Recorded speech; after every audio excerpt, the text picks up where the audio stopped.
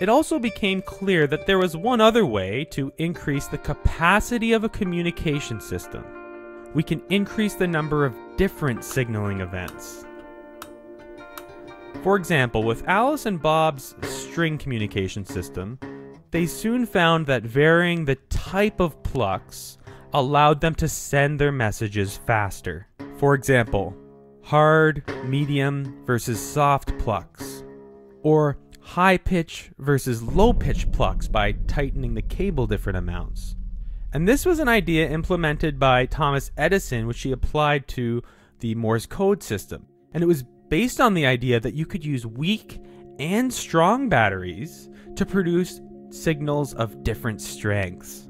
He also used two directions, as Gauss and Weber did, forward versus reverse current, and two intensities.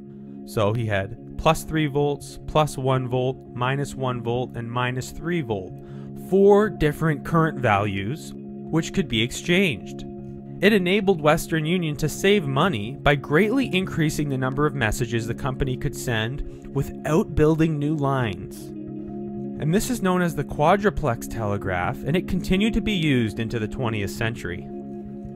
But again, as we expanded the number of different signaling events, we ran into another problem. For example, why not send 1,000 or 1,000,000 different voltage levels per pulse? Well, as you may expect, fine-grained differences lead to difficulties on the receiving end.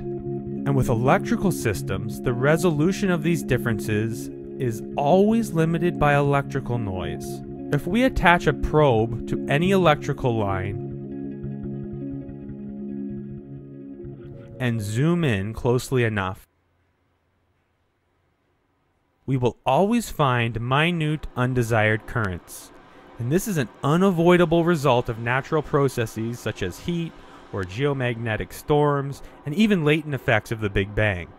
So the differences between signaling events must be great enough that noise cannot randomly bump a signaling event from one type to another.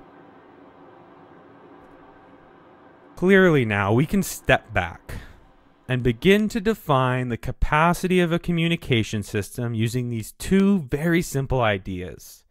First, how many symbol transfers per second, which we called symbol rate, and today it's known simply as baud for Emile Baudot. And we can define this as n, where it's n symbol transfers per second. And number two, how many differences per symbol, which we can think of as the symbol space. How many symbols can we select from at each point? And we can call this S. And as we've seen before, these parameters can be thought of as a decision tree of possibilities. Because each symbol can be thought of as a decision where the number of branches depend on the number of differences. And after n symbols, we have a tree with s to the power of n leaves.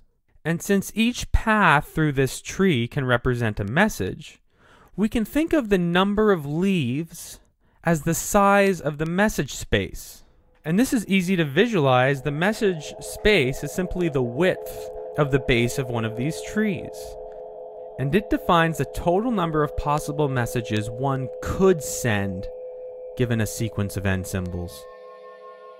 For example, let's say Alice sends Bob a message which consists of 2 plucks, and they are using a hard versus soft pluck as their communication system. This means she has the ability to define 1 of 4 possible messages to Bob. And if instead they were using a system of hard versus medium versus soft plucks, then with 2 plucks, she has the ability to define 1 of 3 to the power of 2 equals 9 messages. And with 3 plucks, this jumps to 1 of 27 messages. Now, if instead Alice and Bob were exchanging written notes in class, which contain only 2 letters on a piece of paper, then a single note would contain 1 of 26 to the power of 2, or 676 possible messages. It's important to realize now that we no longer care about the meaning applied to these chains of differences. merely how many different messages are possible. The resulting sequences could represent numbers, names, feelings, music, or perhaps even some alien alphabet we could never understand. When we look at a communication system now, we can begin to think about its capacity as how many different things you could say, and we can then use the message space to define exactly how many differences are possible in any situation. And this simple yet elegant idea forms the basis for how information will be later defined. And this is the final step that brings us to modern information theory, and it emerges in the early 20th century.